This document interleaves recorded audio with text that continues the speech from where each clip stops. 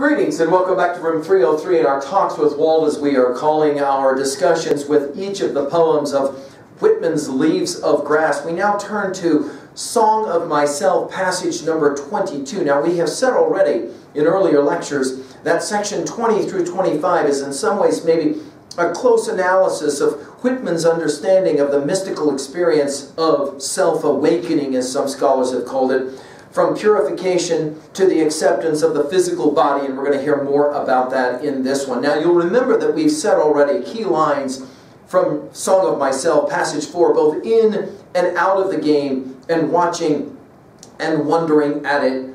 I witness and wait. We're going to pay attention to that set of lines as it relates again to passage 22. I have said already that there will be these echoes, these resonances that continue, and I'm hoping that I can help you to be able to find those. Again, just another important line from his notebooks was that Whitman said, "I stand for the sunny point of view," and that optimism will be a huge part of our reading of this as well. Now, again, our assumption is you've been following our stuff at LearnStrong.net. Down that left-hand side, find our Talks with Walt playlist. My hope is that you've already worked with us for the 24 poems of inscriptions, the 19 sections of starting from Palmanock Central, especially passage 7 from that one, and then finally Song of Myself from the intro through passage 21. Just to remind you, at the conclusion of 21, the lines were of course, graphic and radical, as we said. "Smile, for your lover comes." We're going to have more of the sexual language coming in passage 22. "Prodigal, you have given me love, therefore I to you give love. Oh, unspeakable, passionate love." And that's how that passage ends. And then in the original 1855, which, by the way, by the deathbed edition, two different sets of lines will have been removed from this, and we'll point those out as we go. He continues then with, in the 55 edition, 7 times we'll have more exclamation marks. They will have been edited out. You can count them as we go. You see, S-E-A, with the exclamation point. "I resign myself to you also. I guess what you mean. I behold from the beach your crooked, inviting fingers. I believe you refuse to go back without feeling of me. We must have a turn together. I undress, hurry me out of sight of the land, cushion me soft, rock me in billowy drowse, dash me with amorous wet. I can repay you." Now, let's just remind ourselves of the lines from Childe Harold's Pilgrimage, Byron's classic. Apostrophe to the ocean. We've given a set of comments on this already. Do you remember at the conclusion of that? "And I have loved the ocean, and my joy of youthful sports was on thy breast to be born like thy bubbles. Onward from a boy I wantoned with thy breakers, they to me were a delight. And if the freshening sea made them a terror, 'twas a pleasing fear, for I was as it were a child of thee, and trusted to thy billows far and near, and laid my hand upon thy mane as I do here," from 1812. So you can already get a sense that Whitman is playing the Byron game. I would put that in our notes at 3A. Certainly the game is being played. Let's just work through these opening lines quickly. Notice he says to the sea, "I resign myself to you also." That is to say, I'm giving up myself to you. And again, the key symbols of Song of Myself are in fact earth and sea, and so water. Well, again, we'll see these both joined together powerfully in passage 46-47 of Song of Myself. "I guess what you mean." Now this guessing, again, takes us to the fallibilist position epistemologically. "And then I behold from the beach your crooked inviting fingers." Now the use of this word behold will make us think about Wordsworth's "My heart leaps up when I behold a rainbow in the sky." We've given full comments on that at Learn Strong as well. Notice crooked inviting fingers. This is the language in some ways of the prostitute that we met earlier with the pimply neck, inviting the lover, or just someone inviting. The use of the word crooked is a fascinating adjective for inviting fingers. "I believe you refuse to go back without feeling of me." Again, this love language, this very sexual language. "We must have a turn together." Now, Whitman's audience knew exactly the game that was being played in language like this, but he's talking to the seas, talking to the ocean. Quite remarkable. I undress, which will sound very much like passages 2 and 5 already that we have studied of Song of Myself. Hurry me, that's that urge, that procreant urge. I told you that we'll constantly see this one. Out of sight of the land. In other words, whatever it is we're going to do together, the land doesn't need to see. Cushion me soft, rock me in billowy drowse, and of course all of this language is sexual, and of course it's going to disturb a good number of people. Dash me with amorous wet. We're going to hear this word dash at the conclusion of 46, 47 when he talks about swimming in the ocean. Of course, Whitman himself loved to bathe, was the word of the day, but it just means swimming in the ocean. Dash me with amorous wet. Again, all of the sexual language. I can repay you. Then we have a series of lines, anaphoria, where the word sea is going to be repeated 3 times and then 4 at the conclusion line. Sea of stretched ground swells, sea breathing broad and convulsive breaths. By the way, in the 1855, all of these had exclamation points after all of them. Now this thing about, notice just the genius of Whitman. He'll say sea breathing broad and convulsive breaths. Let's make 2 quick observations. Broad. And again, this is the power of those echoes. My words echo thus in your mind is the way that T.S. Eliot will say it in Burt Norton's opening lines. There's this echo. Wait a minute, where have I heard broad before? Oh yeah, he used this when he was talking in passage 6 of broad zones. So you can go back and play that game. Convulsive breaths. It's beautiful the way that Whitman loves to do this. Let me point this out to you. He loves these adjectives that can be at the same time negative and positive. Convulsive, both negative as well as positive, right? Sea of the brine of life and of unshoveled yet always ready graves. Of course, here we are back to passage 6 again, right? The uncut hair of graves and all of that. Howler and scooper of storms. Of course, we know all about the power of the word howl as it relates to the great Ginsberg and his poem Howl, right? Just pay attention to the way that the word howl gets used in Leaves of Grass. Capricious and dainty sea, the personification, of course, of the sea almost as a lover, as a woman. And then he finally says it, I am integral with you. I too am of one phase and of all phases. Now, I've already commented on the fact that I believe that Whitman is the great integral voice of American poetry, borrowing heavily, of course, from Emerson and Thoreau, no question.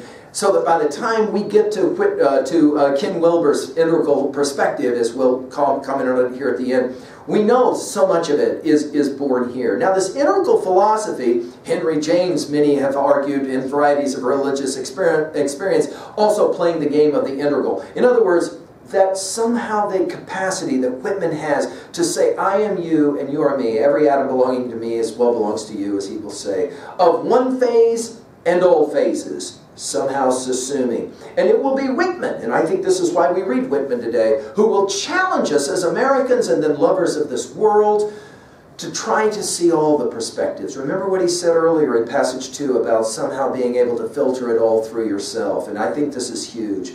Then he will say, partaker of influx and efflux, we're back to our Darwin, I, extoller of hate and conciliation, extoller of amis, this French word for lovers, and those that sleep in each other's arms. We're back to the bedfellow of passage 3. In other words, you'll remember what he said in starting from Pomenach passage number 5, and his whole notion of omnes, of all, that idea of being the all as well as all of this is played out here.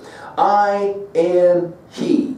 Attesting sympathy. By the way, notice this extoller used twice and then attesting. It's very prophetic, prophet-like language, right? I am he, attesting sympathy, right? Compassion. Adhesiveness will be the other term for it. And then he puts this in parenthetics, although not in the 1855, in parenthetics. Shall I make my list of things in the house and skip the house that supports them? He loves these rhetorical questions. Again, as we've pointed out, we're going to see several more of them. This is that house idea, castles in the air from Thoreau's Walden. And then we will have the first of a couple of missing lines that will run like this. I am the poet of common sense and of the demonstrable and of immortality. Now, why he would choose to live a set of lines out like that, I'll leave to you to decide. And then he continues, and I am, originally in 55 it was the word and, I am not the poet of goodness only. I do not decline to be the poet of wickedness also. Now, this will remind us of our study of Emerson, no question. It will remind us of starting from Palmanac passage number 7. Go back to our comments there to be reminded of what we say there. And then we'll have another edited outline, which is bizarre, washes and razors for foo-foos, fools or ninnies. It's that, again, as opposed to that more masculine language. For me, freckles and a bristling beard. Now, we saw this already before when he talks about the, the gray neck and all of that. And of course, we're mentioning beards, although again, this edited outline. And then he asks, what blurt is this about virtue and about vice? This word blurt is a fun word because it's a journalism word, but it also will reference, of course, the idea of who it is that might be standing in a pulpit and blurting out, right? He says, evil propels me and reform of evil propels me. I stand indifferent. My gate is no fault finder's or rejecter's gate. I moisten the roots of all that has grown. Now, let's pause for a moment and point out that this idea about evil propels me and reform of evil also, reform of evil propels me, I stand indifferent. Two observations. There is great debate among scholars about the degree to which Whitman was influenced by the great Hegel. And we've given lectures on Hegel, of course, that thesis antithesis which resolves itself into synthesis. And the ways in which there's a search for a certain kind of integral balance between good and evil. We can think, of course, of our comments on William Blake as well, right? Songs of Innocence, Songs of Experience. When he says, I stand indifferent, we're going to meet this again in the poem, I sit and look out. The last lines are, I sit, I see, hear, and am silent. There's a certain kind of like, I'm just reporting information, I'm not passing judgment, is maybe a way to say it. Then he uses the language of walking, makes us think of Song of the Open Road. My gate is no fault finder's or rejecter's gate. This will be his problem with much of organized religion. Creeds and schools in abeyance, he will say in passage 1. I moisten the roots of all that has grown. Go back to passage 5 and his comments about pokeweed. And then he asks more of this interesting use of the rhetorical question. Did you fear some scrofula, that is to say, almost like tuberculosis, some inflammation, out of the unflagging pregnancy? In other words, did you have fear of the future? Did you guess the celestial laws? Of course, the word laws getting used in this way makes us think of Emerson, are yet to be worked over and rectified. In other words, were you afraid of the potentiality of the future? And then we'll have one last set of missing lines. He says, I step up to say that what we do is right and what we affirm is right, and some is only the or of right. And then he says, witness of us, one side a balance and the antipodal side a balance. And then we'll come back to it. This idea of the balancing that many have said probably is derived from his understanding of Hegel, right? That is to say, I find one side a balance and the antipodal side a balance. In other words, always looking for some sense of harmony or balance. Soft doctrine as steady help as stable doctrine. Now, what's going on with this doctrine? We're back, of course, to creeds and schools in abeyance. Notice we got soft versus stable doctrine. In other words, we've got two sides. By the way, the word soft here means not as dogmatic, right, as maybe stable will be orthodoxy, we might say. Thoughts and deeds of the present, our rouse and early start. And again, this is the language of Song of the Open Road. Afoot and lighthearted I take to the open road, healthy, free, the world before me, the long brown road before me leading wherever I choose. He finishes now this passage 22. This minute that comes to me, before it was the present, now it's this minute. This minute that comes to me over the past decillions, it is true that Whitman was very interested in the new science that was starting to understand through Darwin the study of the earth, the geological record and the like, and how old is the earth, right?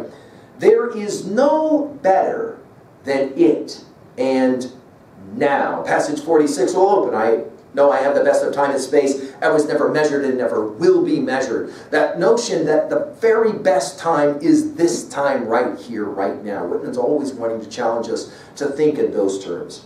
What behaved well in the past, or behaves well today, the new is the new, the NEW is the KNEW, is not such a wonder. The wonder is always and always how there can be a mean man, that is to say, an ungrateful man, or an infidel, that is to say, an unbeliever. And of course, that's one of the more remarkable lines of Song of Myself. Whitman says, when you consider the sea, the majesty of the sea, and of course the earth, everything somehow is harmonious. And to that degree, I can't imagine that anybody would not be curious about nature and would not be a believer in the force and the power of nature. Well, to finish at 2a, of course the integral perspective is obviously the best for Whitman. It's the one that makes the most sense for him. It's the one that's the greatest balance. At 2b, well, again, the anaphoria, the repetitions of sea, and of course all of these echoes. It's quite a remarkable thing to just sit down and start going back. Wait, where did I hear that before? Where did I hear that before? You're going to play that game a lot. At 3a, I'm just going to mention Ken Wilber's one more time, Marriage of Sense and Soul, and the influence of the integral psychological and philosophic orientation and view in 303. I mean, obviously, we love that line. No human mind is capable of 100% error. Always trying to include as many points of view as possible and show respect to all points of view, even those, especially those, we don't agree with. Finally, at 3b, what leaves you with a sense of wonder? The earth, the sea, anything else. Let's move on now to passage 23, speaking of the integral model, and en masse, as he will use the phrase. I hope you're enjoying the challenge of this reading and study. Thank you.